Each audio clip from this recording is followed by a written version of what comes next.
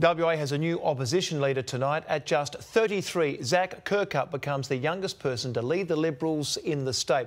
The Dawesville MP says he heads a united team, but deep divisions were laid bare in the contest for the top job. Bombs were tossed like confetti as MPs entered Parliament to elect a new Liberal leader, a new start. I have to say I'm very despondent about the state that we're in now. The Garand Collier faction runs the Liberal Party. There's no doubt about that. Some of us are not that happy about that. No new policies, limited money.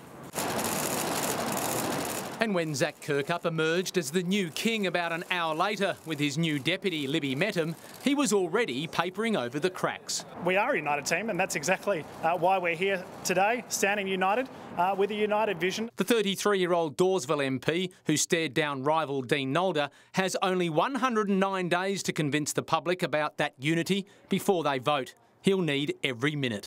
You're a big fan of Dean Nolder. No.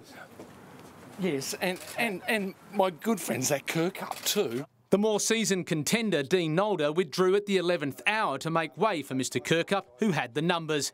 That left some MPs feeling robbed. This is an outcome of power brokers rather than grassroots. The strength of the grassroots party. Upper House MP Peter Collier is the power broker he's referring to. Guys, can I just say to you, I'm not going anywhere. Mike's entitled to his views.